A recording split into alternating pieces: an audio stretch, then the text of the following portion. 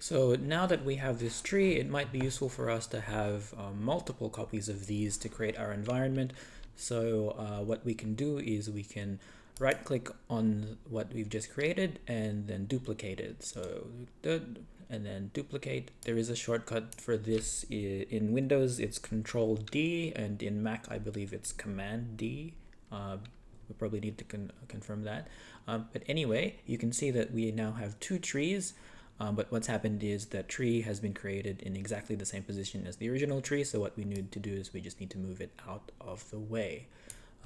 So we can also highlight multiple trees if we just wanted to make even more copies, and then just duplicate those two, and then you can see that that's duplicated two trees, and now we have 4 trees in total.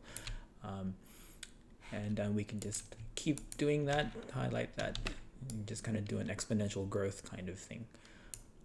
Okay, that's duplicating.